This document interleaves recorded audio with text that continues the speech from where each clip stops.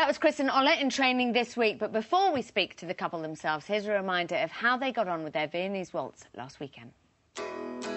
Well, this week we've got the Viennese waltz, and I've somehow got to turn myself from that horrible matador back into a romantic dancer. For me, it was a little tight of shoulder still, and I feel like you're wearing that tension actually on your face. I'm being romantic.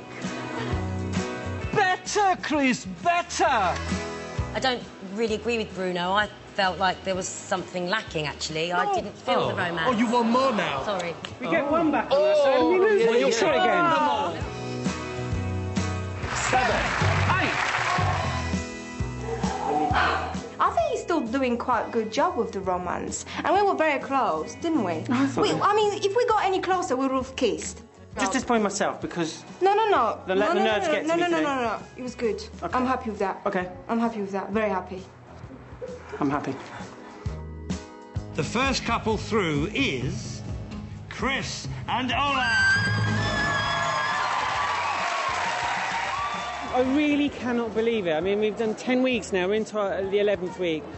And it's getting better. I thought I would have had enough by now, but I'm absolutely loving it. These little legs will keep going. Yeah. We will keep trying, but keep trying. It's trying. such a great feeling right now. Please welcome Chris and Ola. I have to officially say that's almost my favourite ever when somebody reads out a name ever. You were like a 3-year-old. I was so happy, Claudia. So happy. I screamed in your ear quite loud. Is that because you just didn't want to take it for granted, or did you think you might have been in trouble? I was just so happy we went through, and you know, you're never safe on Strictly. You're really never safe, as well as you do on Strictly, and you get the points, and the judges are happy. You're never safe, so you've got to be prepared. It's amazing. She stands there. Hold my hand. Hold my hand. So I have to hold her hand. And then all you hear, she's like... I'm shaking. Chris and Ola. Yeah! I know. Just the proper screaming. I get fingernails in the skin. It's brilliant.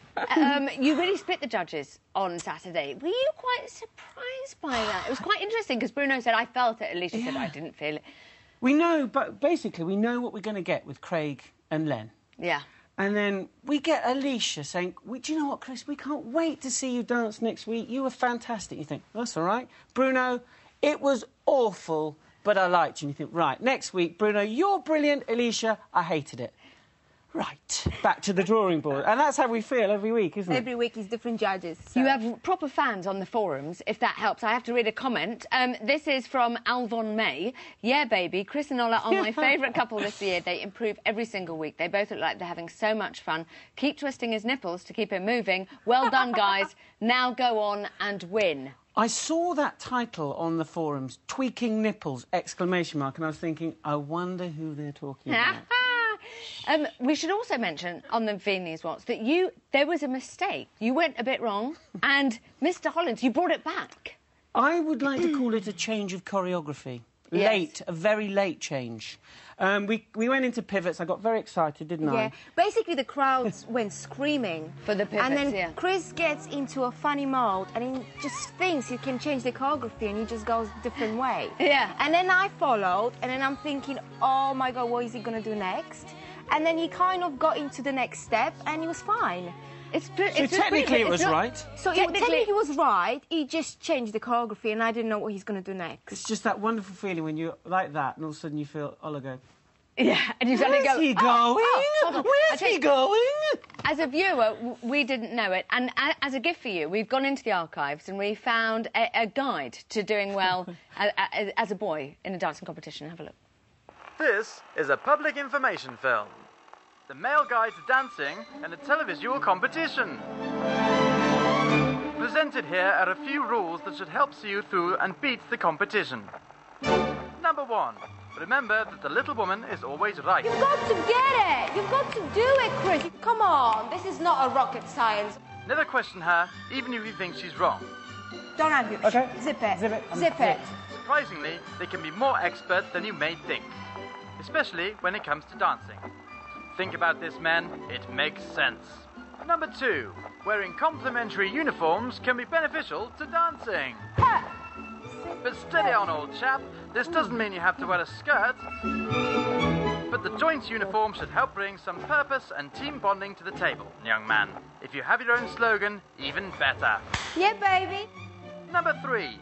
If you have any frustration when learning new dances, store up your demons and take them out on inanimate objects. You will feel better afterwards. If no obvious object presents itself, how about your face? Now that's a good fellow. Number 4, celebrity dancer. No. Know your limits. So many thoughts going through my head. When you put too many things in Chris's brain, it just doesn't work. Try to limit yourself to 2, perhaps 3 thoughts at a time. Hands, legs, feet, arm, posture. That's it, mister. Steady as she goes. So there you have it.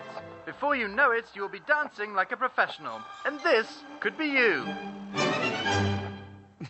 That's for you, a little gift. That's brilliant. I love that. Let's look ahead. The Charleston. God, that's a difficult dance, isn't it? Because it's just so fast. People are expecting a lot from you. It is difficult and it's fast, but I've got to say we've got so much fun. We've been rolling on the floor from laughter this week. It's been hilarious, wasn't it? Yeah, you know, in the 11th week, you think, we've got to concentrate on this competition. Yeah. People walk in and say, what are you doing? I have no idea. We're doing a pecking chicken at the moment, and my posture's not quite right, and in the moment we're going to be jumping all over the floor and doing some other move. We've seen Giggles. You've trained really hard. You have got, I think, a good song. The best song. The best song. It's Bugsy Malone. Well, before we play it, when it comes on, will you do just a couple of... Yeah. No, you don't have do to the stand up. scarecrow? Yeah. OK, Yeah. all right. Okay. Here's your music.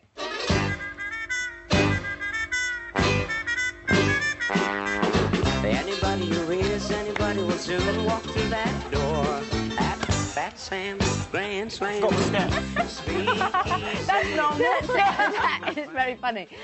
Guys, good luck. And also good luck with, I believe you're moving in with your gorgeous girlfriend tomorrow. And Very serious girlfriend, you were going to say, weren't you? Well, they're your mum called her a very serious Hey, girlfriend. and I've got... James is doing nothing at the moment. He's going to be picking a few boxes up for me tomorrow. I love it. It's wife swap, but in a good way.